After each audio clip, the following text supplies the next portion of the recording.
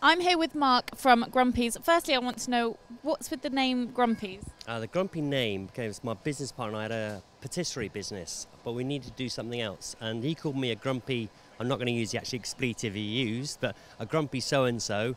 And from that, Grumpy's Pies was born.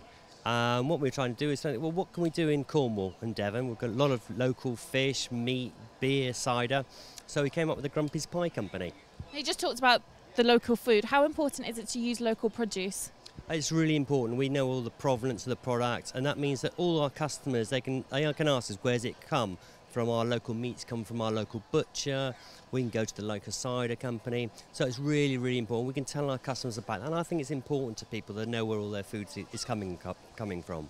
Now you've got some 3 pies here. Can you just talk us through what we can find here? Yeah, of course. I've got here on the left, I've got a steak and blue cheese. And that steak is Cornish, so the Cornish blue cheese as well. I've got a vegetarian pie in the middle here, which is our hominy pie, which is a cheese, potato, leek and parsley.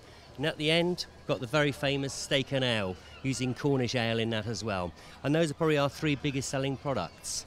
And which one's been the best seller here at the Flavour Fest? Surprisingly, the venison.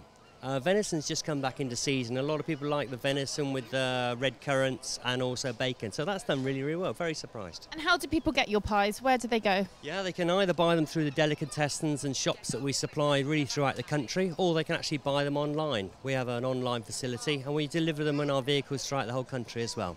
That's excellent. Thank you very much. And don't forget, you can tweet us and it will go onto the big screen using the hashtag FlavourFest or at FlavourFestSW or at SilverstreamTV.